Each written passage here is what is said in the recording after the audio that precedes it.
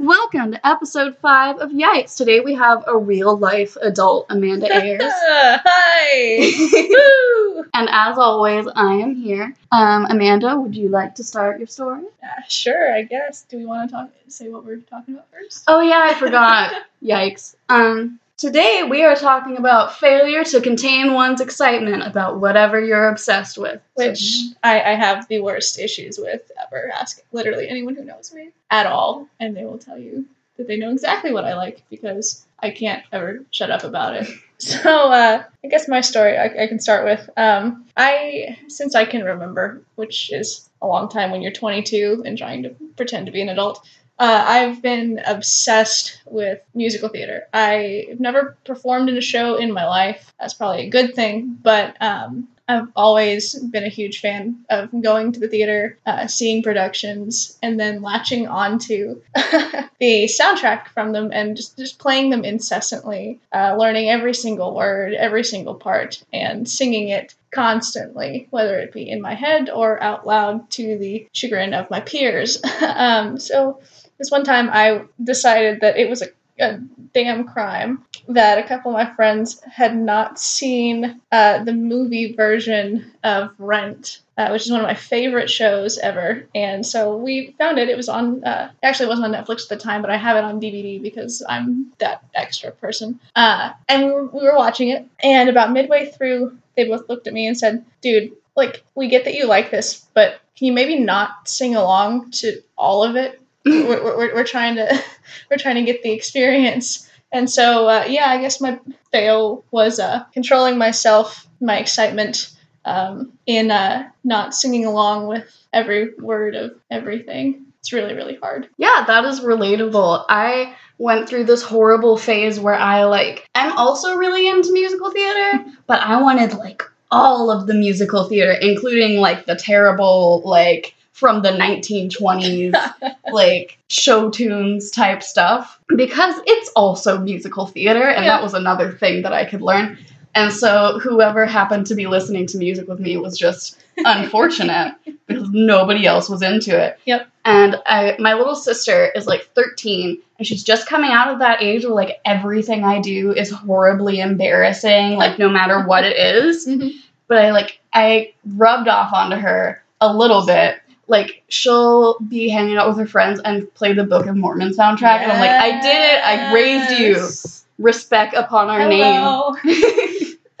I've actually, been in musicals. I was in The Wizard of Oz, and I was a tree. It was the worst. Real bad. You want to think about being trees on stage. Yes! I was a tree, and then in the fall, I was a leaf, and now I'm a tree again. Okay. In Midas. And I was also Emily Book and Sparrow, which wasn't technically a musical, but, it's a stage production. Yeah. And, there was so much music involved that it was dance numbers, but it was still, music all the time everywhere, and we were always rehearsing, dance numbers. So, yeah. Yeah, and then this one time, I remember, I used to play softball as a kid for years, and this one night, our coach said, "Hey, everyone can bring their favorite CD to practice, and we'll play, a song or two off of it on a loop. Everyone gets a chance, but, when you go up to bat for batting practice, we'll play your favorite songs or whatever." And I think at one point, I brought the Cats musical soundtrack, and at another point, I brought Hairspray. And the second that the first notes left the speaker, everyone just looked at me like I had grown a second head that was spouting Latin gibberish. And at that point, I was like, oh, maybe my interests are a little different than other people's. But then again, how much do I really care? Cats was my first musical when I was a tiny little child. Same, yo. Yeah, and and I bought the DVD, and I watched it every single day when I got home from school. I have a feeling that says a lot about why I am as I am now. But I loved it. I still love it, even though so many people give me crap about it. I don't care. I really don't care. Cats is wonderful. I don't know if I would have been into it if I had found it now, But because I was such a tiny child and it was my very first musical, and I went to see it and I was like, that's what I want to do, you know? Okay, but it's based on poetry and it's a dance musical. What more could you want? I know it's weird as all shit. Oh, yeah. But it's so cool, too. Memory is a bop. That's not the proper word, but like... okay. It's okay. Okay, we're gonna do my story. So, Maddie, what's your story? Okay, I'm switching stories. Oh, because now that we've had this discussion, I came up with a better one. Okay. When I was like 8 years old, I got really into like the screamo, like death metal. I was a tiny 8-year-old, like rocking out. Oh my god. And I like got really into the goth aesthetic. And I was like, Mom, like I want to paint my nails black and I want to like dress like that. And she was like, you're not going to. And so Good job, Mom. I was a suppressed rocker in my soul. And I was very sad about it. Because, like, I had an older brother and my dad was into that kind of stuff. So, like, it was from other people, but I was very into it. And I would, like, show my music to my friends and be like, isn't this the best thing ever? And they would be like, please stop. Like, can we listen to something else? Because I would really rather not. Yeah. Yeah. And I had, like, My Chemical Romance was, like, my thing. Nice. See, I was never really that into MCR, but I'll let it slide. Like, Brianna was talking to me about this because I mentioned it to her, and she was like, oh, yeah, everybody was into My Chemical Romance. Like, when? Who? I don't know. I've never met these people. I thought that I was different.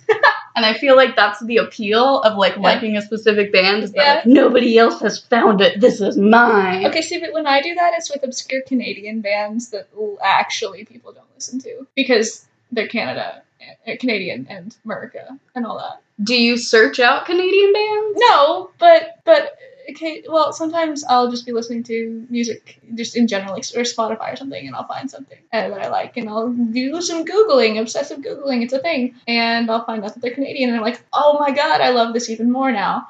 But other times, I don't know. Yeah, but, like, I continued my suppressed rocker phase, like, into adolescence. And when I was in 8th grade, I finally found somebody else who was into, like, the same genre of music as me. And we were best friends because we were the only people who were into that. I guess because, like, we were in, like, classes with the advanced students and, like, nobody cared about any of that. I guess that I could have found some goth kids, like, somewhere else. But we were into the same music, and because of that, we, like, latched onto each other. Because she mentioned a band that she liked, and I was like, oh, yeah, I like them. And she was like, I don't believe you. Like, name one of their songs. Oh, no. And so I had to, like, pass this test. Did you live in a high school movie? Yeah. An early 2000s high school movie? Is that what this is? Yes. I actually stole that and made this up my whole life. Lindsay Lohan. Hilary Duff. Mm-hmm. I think that I would rather be Hilary Duff because I feel like she turned out normal. Like, I don't know what happened to her. She has a kid now. And she's still on TV, so that's cool. Lindsay Lohan's kind of disappeared-ish. Hope she's doing okay. Yeah. Like, I was really into her at one point because she was in The Parent Trap. Mm-hmm. And I was, like, it was, like, my favorite movie when I was little. And Confessions of a Teenage Drama Queen. I wanted... That girl was I'm gonna stop. I wanted a twin so bad. It was my dream. And then I got older and found out that I had a twin, but I ate my twin in the womb. And I was like... I had the chance. I killed it. You killed your chance to be Lindsay Lohan. Exactly. They could have written that movie about you. I could have been, like, British Lindsay Lohan. When my parents got divorced because we were twins, they would have taken one. Yep. I would have ended up with my mom, gone off to Britain. My life would be so different, but I had to be the stronger twin, you know? It's tragic, Being really. a badass just sucks sometimes. Right? Yeah. Yeah, it does. But the story that I was going to tell originally, since we have time, I am obsessed with a video game called Life is Strange, which is, like, the first time that I played it, I didn't realize how gay it was. Like, I was just, like, so out of it, and I don't think that I got as obsessed with it, like, after the first time that I played it. And then I realized that I could download it on my computer because I share a profile with my brother. And so his games can be my games. And so I played through it like 67 more times. I have memorized the entire dialogue. Oh, like, of all, this is like 5 episodes, and each episode is several hours long. I can, like, verbatim just rattle it off. That's like me, and anyone who's listening to this that knows me is not going to be surprised at all that this finally came up, and they're going to actually be shocked that it didn't come up sooner. But there's this Canadian sci-fi show called Lost Girl. It's a really awesome show about this bisexual succubus that just kicks ass and takes names and learns how to live in the world of the supernatural race that she is a part of. And I didn't watch much of it until sophomore year at Hendrix. I started watching it freshman year, but then I had to stop because I got too busy because college is awful. And then I finally was like, okay, sophomore year, I want to finish watching this. I want to see it through. That was the best and likely worst decision that I've ever made because now I am firmly obsessed. My former roommate Megan and I used to sit at the dinner table in the caf, and if this is any indication of how many times I have watched the whole series and how overly much attention that I have paid to it, and heart and soul and blood, sweat, tears, energy I've put into it.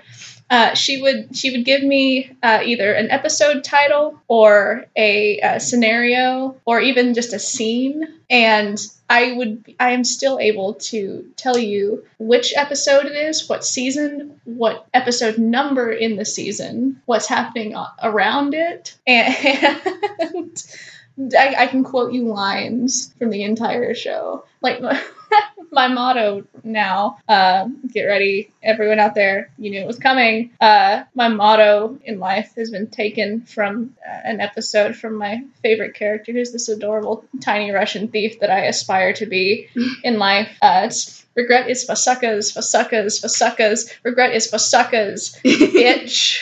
And so I don't know. Yes, I am very obviously obsessive. I admit that. The first stage is acceptance, right? But, I'm kind of okay with it because that motto and a lot of just the characters and the stuff that they go through in the show, it's gotten me through a lot. It's gotten me right in my head with myself about a lot of things. And so I guess I am thankful for my extra fandom in that respect. I think that one line just, like, persuaded me into, like, finding this show. It's all on Netflix, all 5 seasons. And so this is 5 seasons. It's very bingeable. How long are the seasons? Okay, so this is where we get stupid. Season 2, 2's the long one. Crap. 4 is 16. 2 is, I think, 22. 2 and 3 are 22. Season 1 was, I want to say, like, 13-ish. And then 5 is the most recent that I don't quite remember. But I'm going to stop talking about numbers because I feel like I'm really going down the geek rabbit hole. People don't want to listen to that. You've given an idea.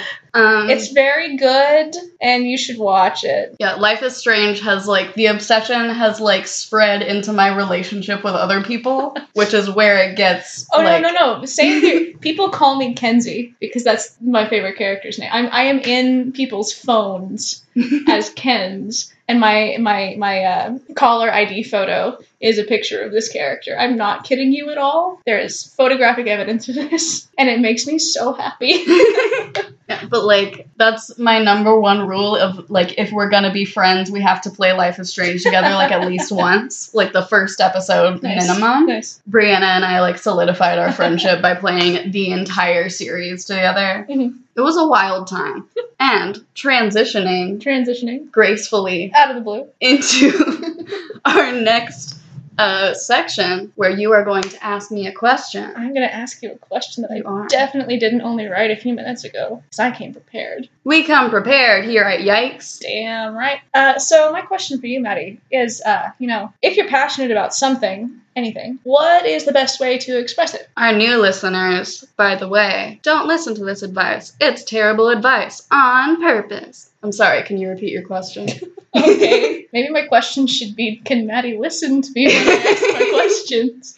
No. You know what, Amanda? No, okay, getting back. If you're passionate about something, what is the best way to express it? Okay, here's my terrible advice. Are you ready? Mm-hmm. Don't. What? Okay. Pretend that it never happened. Ever. And just, like, ignore it for the rest of your life. Fake and amnesia. Don't like things anymore. Fake amnesia and live in a box. Exactly. Like, under a rock. I don't know how you'd fit a box under a rock, but just live there. Do it. Figure it out. Yeah. Get those skills. Yes. Okay, Amanda. Sounds like a plan. Do you have a last parting piece of terrible advice for our listeners? I do. You know, if you're passionate about something, be it music or TV or an activity, dance maybe in our case, don't ever talk about it with anyone. You know, if you share your passions, for one thing, you're never going to find anyone who likes them as well. Everyone's going to hate you and think that you're dumb, and you're never going to make any friends ever at all. From talking about the things that you like, you're not gonna meet other show tune lovers and then form these lasting friendships that even after you both graduated and go to different schools in different cities, that you still have conversations in show tunes back and forth. You're not gonna find that if you talk about what you're into. You know, it's not gonna give you an escape at all from any like fears and anxieties that you have in your head, you know. Canadians or cocaine, which would you prefer that I'm addicted to? Probably the cocaine, right? So, you know, just bottom line, don't ever talk about things that you're into because it's not going to get you anywhere and you're just going to end up alone regardless. For someone who, like, cannot comprehend sarcasm in real life, I've created a show that's literally just, like, nothing but, like, entirely, at least the last 5 minutes of every show that I have is just blatant, straight sarcasm. Oh, but that's my language, Maddie. I don't think I speak anything else. I'm just so bad at figuring out when people are kidding. Like, if you tell me something, that's what I'm going to believe. I just meant any of that, because then I sound like a massive... But we literally just said terrible advice. I know, so that, I know. It's different in that It's always afraid thing. Okay, y'all. Are you ready for my terrible advice? Yeah. Okay, if you have friends that you show what you're interested into and they were like, that's terrible and boring, like, never mention this again, this is lame, those are quality friends. Like, the best. Stick to them. The best. You don't need any other ones. And those are your people. And if they think that they're lame, that you're lame for being into it, they're totally right. Exactly. Totally. Only keep the friends that you have. Never branch out. Don't do it. It's not worth it. New friends are for geeks. Hey. Sarcasm. Blatant sarcasm, remember? This is Yikes, gosh darn it. Okay, that was episode 5. Tune in next week for episode 6, which I don't have right now. It's gonna be an adventure. Dun. We're gonna figure it out. It's fine. We don't plan things here. This is Yikes. Except for when I'm around. Bye! Bye!